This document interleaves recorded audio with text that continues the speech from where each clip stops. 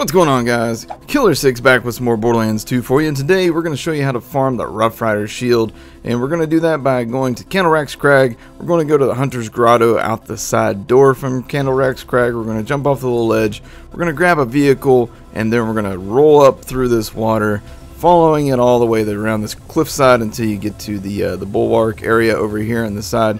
Now, you do need to have the palling around mission either active or complete, and because once you've completed it, you can just come back over here and farm it again. Now, you're only going to do this run this way one time, and the reason for that is that when you save and quit after this run, your next spawn in is going to be at Hunter's Grotto Lodge, but I'm going to show you how to do it from there as well. It's going to be really simple, really straightforward. Now, in order to get the bulwark to spawn, you need to kill off some of these bullymong around here. Once you do, he'll come out of his shell, as long as you're not too close to him. If you're over here really close, then he'll shell up and he'll reflect your bullets, so make sure you back off of him a bit. And alright, so then as you see, once we respawn after we save and quit, we are at Hunter's Grotto Lodge.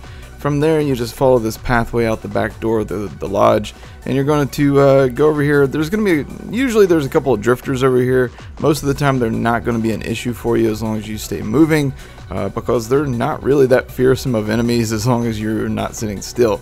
So as you see, once you come over this little hill, you get your vehicle spawn station, you grab it, and then from there you're going to do essentially the exact same thing that we did a minute ago. It's just you're slightly further away. Now, the reason you don't want to fast travel over to Candlerack's Crag, go out the door, do all that stuff again, is because it is actually technically faster at this point just to come out the lodge and follow the steps that I showed you. And once again, you go up the hill, you kill the bullymongs.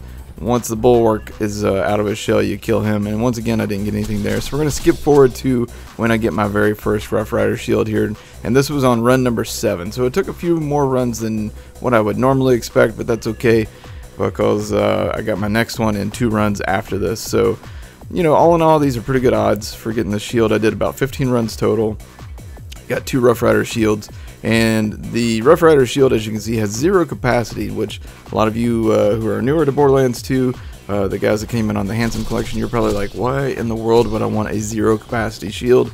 Well, the reason is this shield is great for Money Shot Salvador, because it'll allow the Money Shot to proc more often. It's great for a Breakneck Banshee Maya if you want to run like super crazy fast.